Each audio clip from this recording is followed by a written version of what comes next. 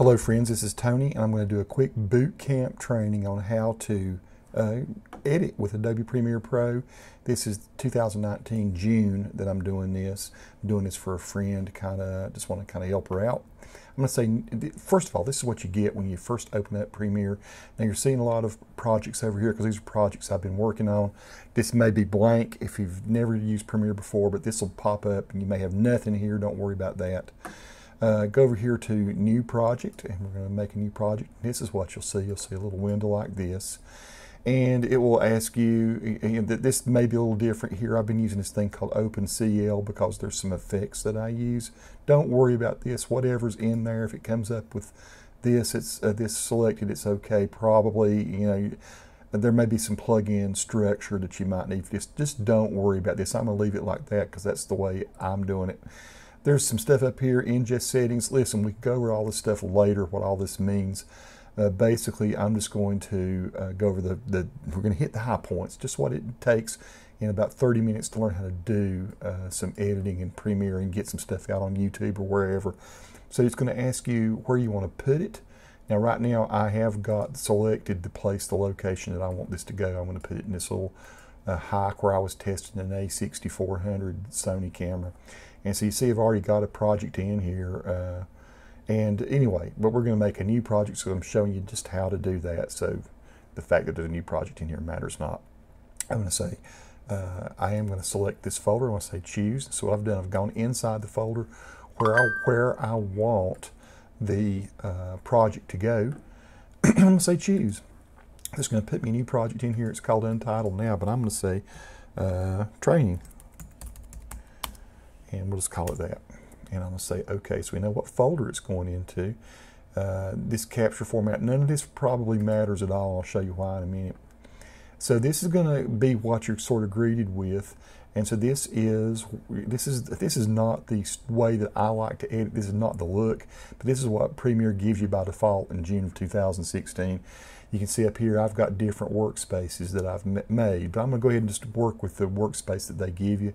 Over here's your project window. You're going to have timelines here. You've not got one yet. It says blank. But we're going to put some video in here, and this is where you do import to start. You can just double click in there, or you can do, there's different ways you can do it. You can do, I never do it this way. You can do it import, or you can do Command I. Now I'm on a Mac. It might be Control I or something on a PC. But I'm just going to double click in this window, and I'm going to go to that particular folder, and I'm going to get some of these clips, and this is just me going on a hike. This is 4K video with my buddy Jamie Griffin. We just went out and I was just testing some shots. So now you've got a whole bunch of video in here. Now if you want to organize this, you can put a folder here and you can call this video. You just type in the hole there. And if you want to put all this stuff in there, I'm going to go down and do a shift and select all of it. The reason I'm doing this is it makes it a little easier for me to manage it. And now it's all folded up inside a nice little thing here. If I wanted to go down here, you do new bin, you call it music or voiceover. And you don't have to do that. I'm just showing you can have bins to have additional stuff. Like right now, if I want to go get some music, I could double click on this and then double click inside this window, and I can navigate over here. I know I've got some Digital Juice music, Stack Track catalogs. Let me go over here, and I know this is some place where I've downloaded some stuff. Music royalty free YouTube, music layered, and here's what I got. And I'm going to go in here and just look for the kind. I want waveform audio. It could be MP3. Sometimes I use waveform, sometimes the MP3s. Now I'm just importing a whole library of music in here if I want to put music on this. And it's all resides underneath here. So you can see you can fold it down there and look at it. Or you can double click here and you can look at your music and whatever. And if you wanted to hear a song or something, you could double click on it, it'll pull up in this window. And you can preview what it sounds like. So I'm gonna go ahead and hit play here. And you can see it shows you the levels and all over here. You can click at different places in the music, and wherever this blue thing is here. So you can scrub through music, or you can just go to a certain place and hear what it's going to sound like. Okay, but enough of that. So let's go over here to our video, right? So I've got, like I say, 4K video. Here I am just shooting up through some leaves and trees. And this is what you call your preview window. And over here's your program. We've not done anything in it yet, but this is where our actual edits will start showing up. I just wanted you to see kind of how you navigate it. And again, same thing. You can jump around in the video. You can squash in here. This little blue thing here. You can pull it and see what you've got. And we're looking at this at 1/4 playback resolution. Now you can see it resolves to a really nice looking. You can grab that blue line there and pull it if you want to. But it resolves to really nice, sharp looking video here. To save memory though, when you're scrubbing through it, you hit play and it will be a little bit fuzzy looking. That's just because it's turning it down to a lower resolution. But so there you go. So let's say we wanted, let's say I came down from the limbs here. Let's say I want to start a video clip from right there. Right here is where you do your endpoint. So it says mark in and mark out. So you can put an endpoint here, and this piece of video, if we drag it down onto a timeline, will start right there. And let's say I want to play through it to right about there. I want that to be the end of the clip. I can click that. Now this clip still exists all over through here, but this gray bar is all that will go down to a timeline. And jump back over there. Let's come back over here. Now I'm going to show you, or we're going to do a timeline first. And you do this thing that says new item. You can click on that and you can see sequence. A sequence is a timeline. So it's the same thing. I call them timelines. They are sequences. And they'll come up, there's different ways they'll come up. I recommend you go to AVC HD. This is just me, because I know that most video that most people are working with is 1080p. Now we don't have 4K video in here. I'm going to show you the way I do it, and you can do either 4K video or this reason I'm going to do this is 1080p though. Most people on the internet still use 1080p. It's Blu-ray quality, right? And YouTube, you might decide you want to use your full 4K, but I like to be able to reframe videos sometimes. So I'm going to pick 1080p 24, and it really doesn't matter so much. You call the sequence whatever you want to. We'll call it sample sequence or sample timeline. It doesn't matter. It's whatever you want to call it. And I'll say OK. Now I've got a timeline. So I'm going to pull this bit of video that we've just edited actually down here. And what did I do? I just grabbed in the middle of the screen and I pulled down. It's going to come up here. It says this clip does not match the sequence's settings. Change sequence to the clip settings. If I say change sequence, it's going to turn this timeline into instead of a 1080p timeline, into a 4K timeline. So if I want that to happen, I can do that. I'm going to keep existing settings. I'm going to show you something. This is how so you see here, this is this clip, but see, this is 4K video inside of 1080p video. The reason I wanted to do it this way is I want to show you how you can kind of reframe video. Let's say I don't want to show all these trees over here on this side. I just want to show this beautiful little place where the path is going. So I can click on this video. This is the video and the audio underneath it. If you want to see the audio, you can pull this line down. You can see that there's audio there. And if you want to zoom in, you just grab this little button down here and you can pull it in. You can zoom. And but anyway, I'm going to kind of pull this back up. But there is audio there. I'm just trying to be real quiet in the woods. And you know, by the way, we got 3 seconds of this video here. If we want to pull this on out, you just go to the end here and you just pull it, and you can see there it's going to show you what's going to happen. So I pan all the way over that way. Let's take it up to 5 seconds and let go. So now we've got 5 seconds of video, but it's off center, isn't it? And it's way too big. If we click on this, I'm going to show you how this works. You go to Effects Control. See this Effects Control up here? And you can position and scale video. So I know that 4K just happens to be really 4 times the size of regular 1080p video, but if you go to 50% though, that actually is what the screen would be, see? So if I wanted to do that whole screen there, I can resize it that way, or I could go back up to about, let's say 80%, and what I really want to show is this path anyway, so I can go to, this is the position of this thing, you can drag left and it's going to go left. You just get over the top of it, see how the finger gets on there, and you click and you drag. And let's say you want to go up a little bit, you go to this one, this is the up and down. This handles sideways, this one handles up and down. So let's say I want to show a little bit more of the path there. You see the reason why you might choose to do 4K video and put it in 1080p. You can reframe a video that actually is wide like this and make it more narrow and more focused on whatever area you want to do it. Now if I hit play, I'm going to get this. Okay.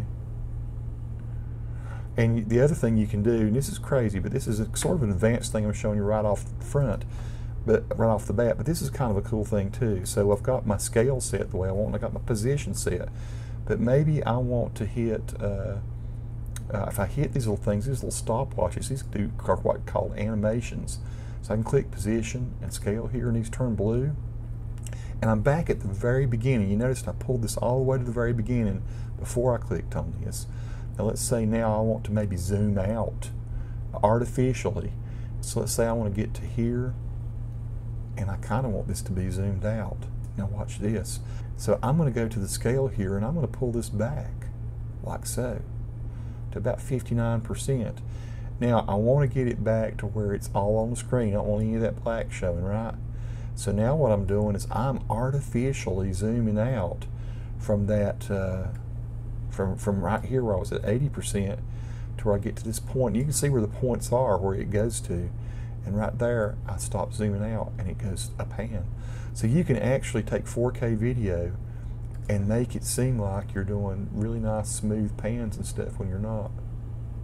So that's one bit of video brought in. Let's bring in another piece of video. Let's go back over here to the video, and I'm going to pick another one. I didn't pick the same one. Okay, here we go.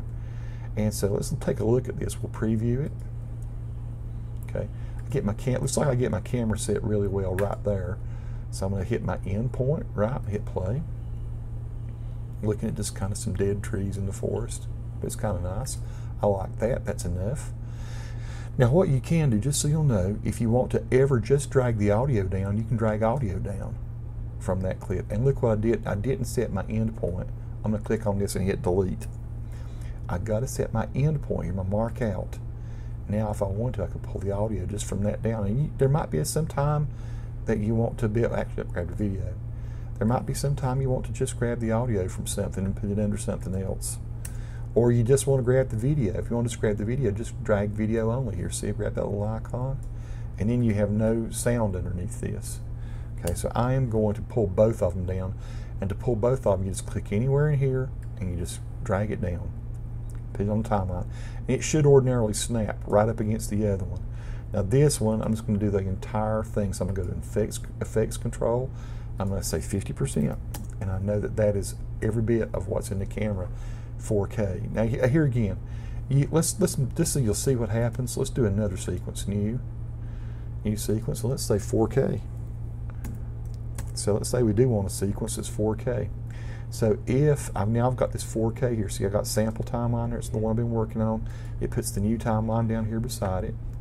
And if I want to just go here and grab a bit of video here, so here's this other piece of video in the trail.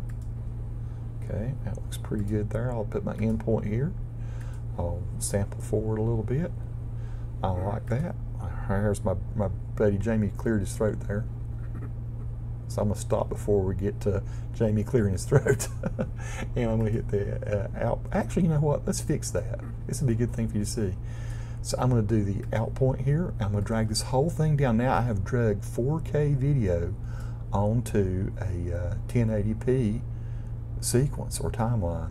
This time I'm going to tell it to change sequence, and what it does, it changes that timeline. If I close this up, and it will tell you, if you pull this over here, how big this timeline is. Somewhere here it does. See, it's 3840 by 2160. That's 4K instead of 1920 by 1080.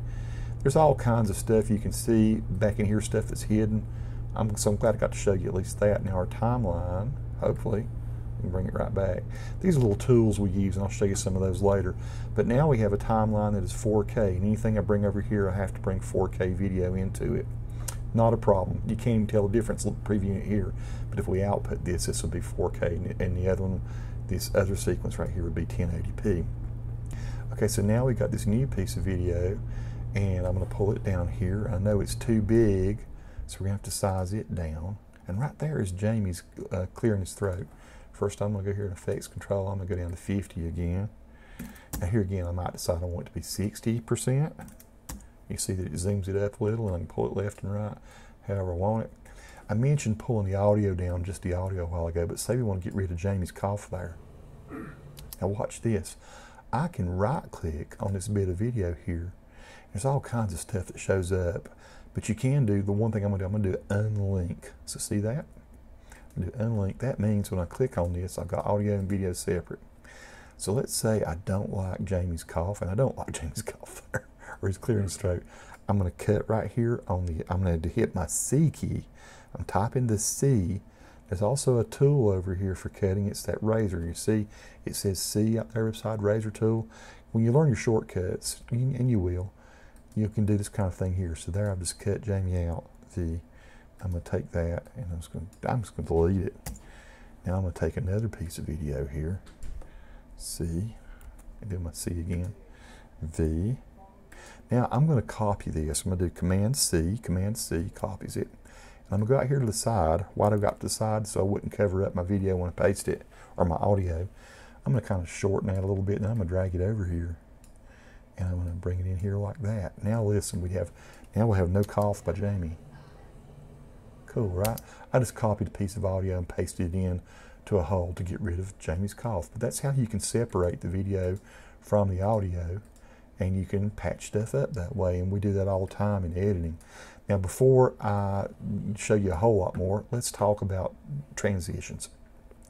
So you have all kinds of video transitions, and they're typically in the effects down here. And you can go here and look at video transitions. You got things called dissolves, immersive video, iris, page peels. Some of these things are very trendy, and I don't use them much. Usually I use dissolves. Added is cross dissolve. Cross dissolve, see how it's highlighted here? That's your default. That means that that's been set as a default. And I like that one a lot. Let's go right here. Let's say we don't want this to hard jump from this scene to this scene. We want it to fade into it. You can go right here where the line is, right? Hold over it, and you'll see how it makes this little red thing. It's left to right. If you get that little red thing and then you right click and you do apply default transitions, then it's going to put a cross dissolve there and a thing called constant power, I think. Constant power. Constant power, it fades audio from one to the other. So your audios fade to blend together and your video blends together. Now watch what happens as I drag across this. You see what's happening? That's actually a dissolve that's going on there. Now, usually a dissolve of that amount of time is fine. Sometimes you might want one or the other of these to be longer. You can grab on the edge of that and pull it, and it will make that video dissolve slower. It extends the time that the video dissolve takes place. And these things work independent. You can change your sound. Sometimes it's better to have a very narrow sound dissolve. But that's how you make those things work. And let's say you're really concerned about the color and the tone of some of this video. Maybe that looks just a little bit, I don't know, grayish or something for you. You have this thing up here called color. It's up on the very top. So you got your workspace, but we're going to go to color. And I'm going to click on that, and that brings up really a different kind of workspace. And you're going to need to click on whatever it is you want to adjust. So don't forget to click on this. And then you can go and you can change exposures up or down. Say you want to make the shadows a little richer, or you want to make the saturation a little bit more, or you don't like it's too yellow, you want to go a little bit more toward blue, or a little more golden if you want to. All of these things work so that you can do things like that. And there are different stuff down here. I don't want to get you too involved in this just yet. We're just looking at basic color correction. And we can do a white balance select or whatever you want to choose, where you want your white balance to be in this image. And it might change the tone a little bit. But so there you go. Now you've just changed the color of this. Now you could go to your, you drag this over here, or you could just click to jump to a certain point and say you want to change this one. Now we can go through the whole process again and change the color for this clip. Or if you think this clip color might work for this one, you can do it this way. Over here we got effects controls, and I've clicked on this one that you've edited. I can go over here. When you change that color, it does a thing called Lumetri color, or I think it's Lumetri, however you say it.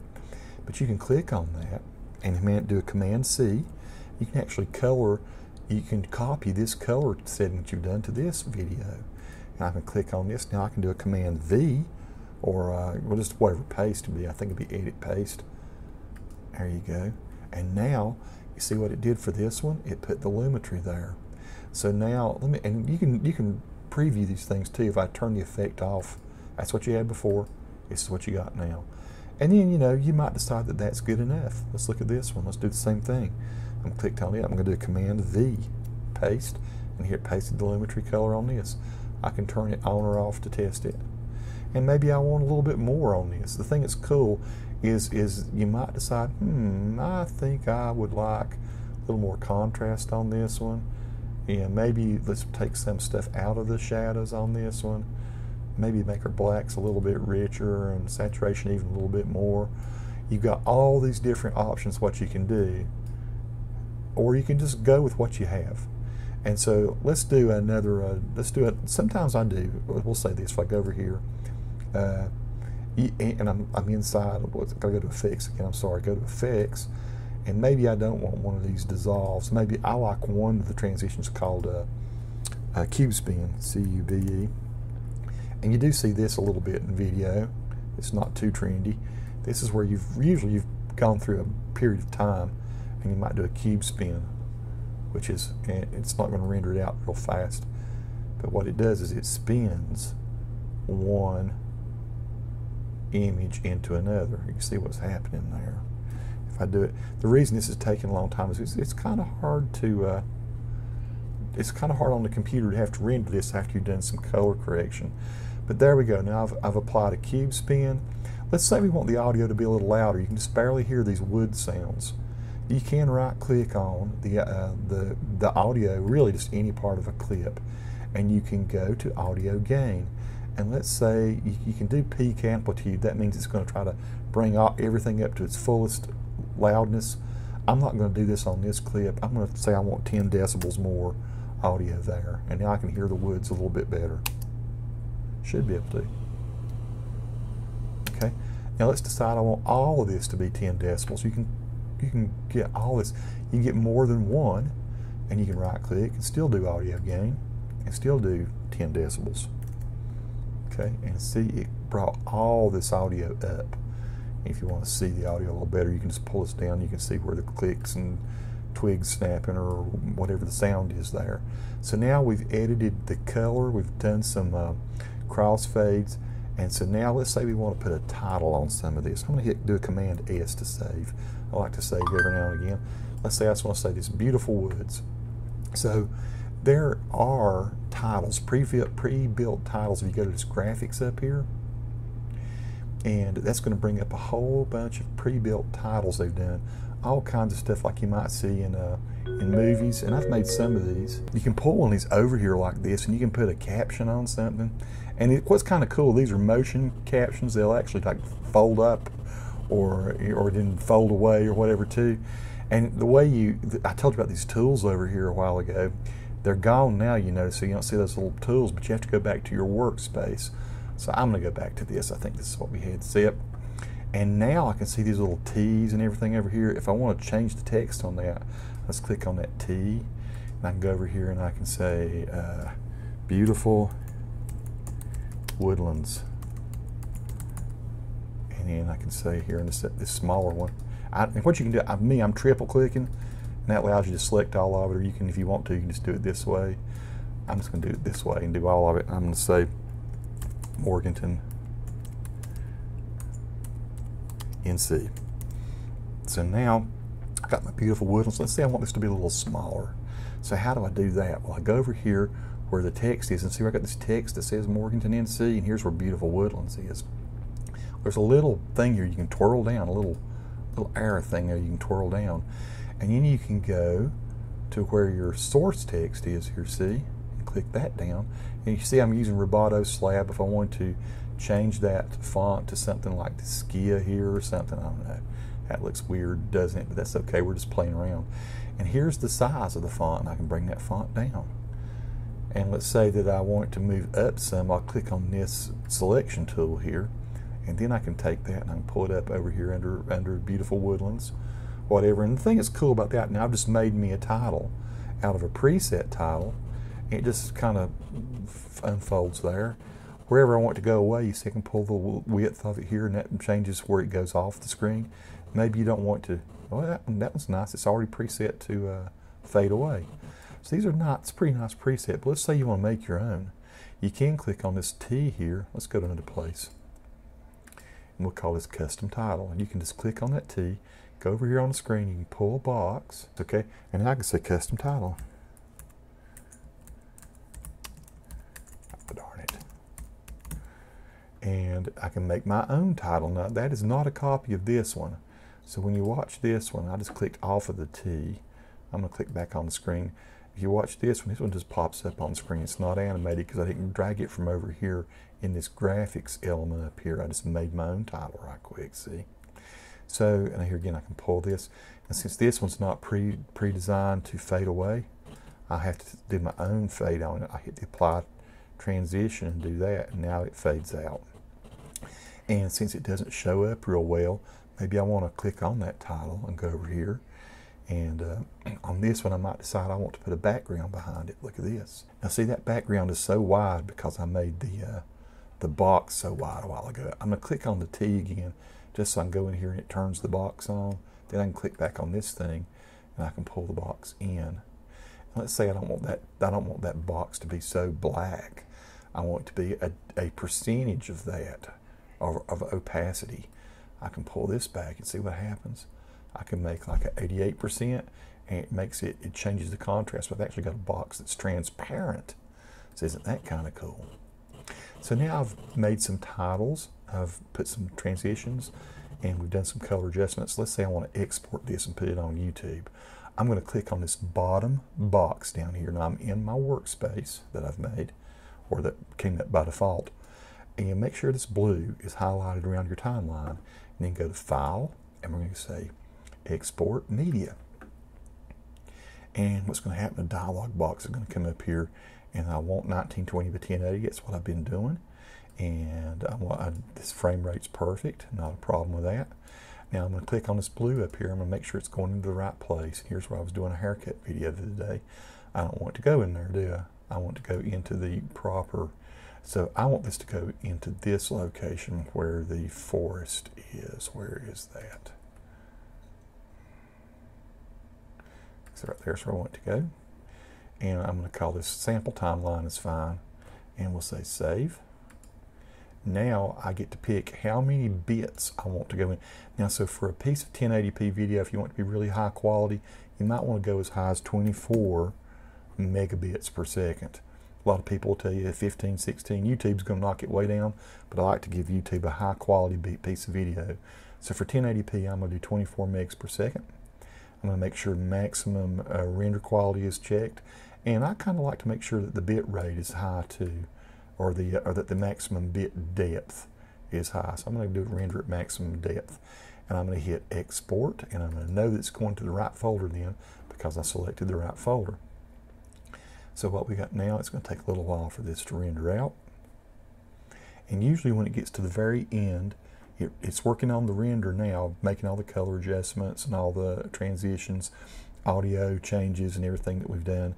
And toward the end, it'll fake you out for a minute. It'll get to 100% and you'll sit there and wait. That's actually why what's going on is that's when it's writing. It's actually writing the file. So we're going to get to the end here and say 100%. We'll have to, I did it pretty quick though. So now we have, I'm going to save one more time, File, Save. So now we've got a piece of video. I'm going to minimize Premiere, and over here to off the screen I have this particular folder, and we're going to go down to this right here, and there's our sample timeline.